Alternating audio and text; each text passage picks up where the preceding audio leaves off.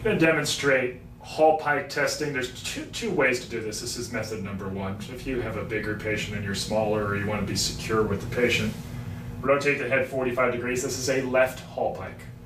Hold on to my forearms, Kelly.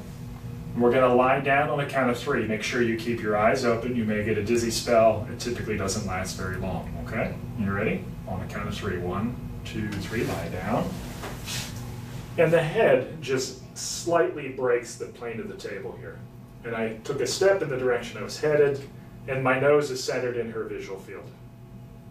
Okay? And so then we come back up, and she could use her arms again to support herself on the way back up. And always make sure you secure the patient when you come up. Often we'll come and bring our thigh here just to support the patient in case they are dizzy in this position. So this is an alternative way to perform a HalfHallpike, being behind the patient.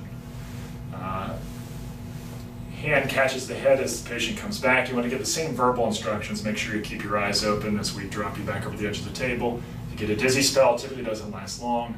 Sometimes you may feel a little bit sick. Just make sure you warn the patient about that and then have them keep their eyes on the tip of your nose. So 45 degrees to the left again. This is a left HalfHallpike, alternative method number 2. We're going to lie down on a count of 3. You ready? Flat on your back. Ready? 1, 2, 3. Lie down. And again, head just slightly over the edge of the table, eyes on the tip of my nose. Good. Just support the head.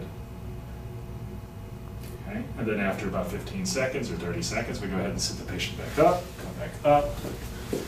Knee here again, and watch for eye movements to see if the patient gets dizzy, and secure the patient when you bring them back up.